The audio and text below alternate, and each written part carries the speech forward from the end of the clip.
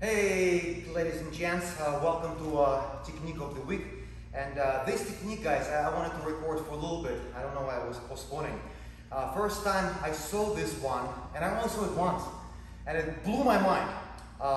It was a judo technique, it was a judo tournament rather, and it was a Georgian athlete performing it. And I think he was doing it against a French judoka. I'm not entirely sure, but Tori was a Georgian guy, 100%. And guys, it just blew my mind because what he did, he turned Tori's Osoto into his own Ura Nage.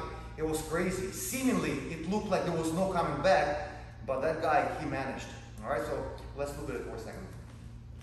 So often, when you do a regular soup, right, like let's say against Koshi Guruma, against headlock right here, you see David is on my left side. I'm gonna pop, right?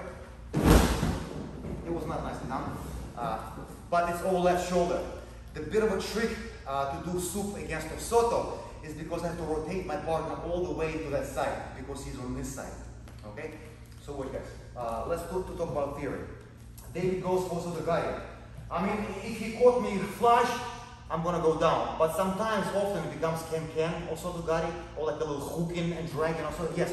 So the first thing I'll do, I'll step back. Alright guys, so number one, that's my defense mechanism. Because if I don't stay here, I have, David will have more options to finish me, or more chances rather, not options.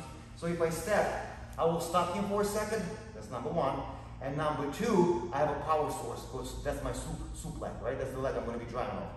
And I'm going to have to rotate David on this side.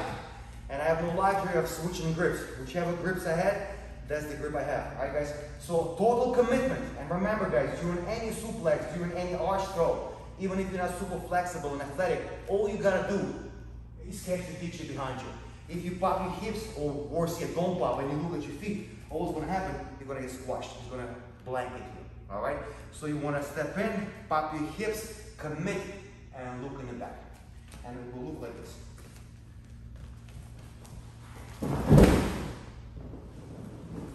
All right, guys? Make sure you pop your hips, because theoretically, what might happen, David will take you down, and with momentum, maybe you roll him over, maybe not.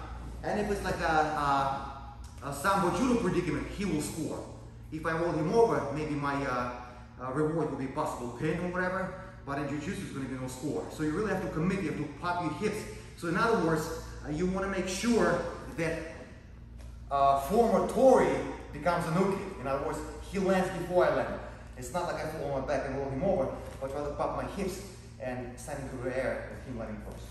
And full force. Alright guys, just like that. And if you become confident doing stuff like that, and you have a preconceived notion of somebody doing a Osoto, you can bait them and do exactly that.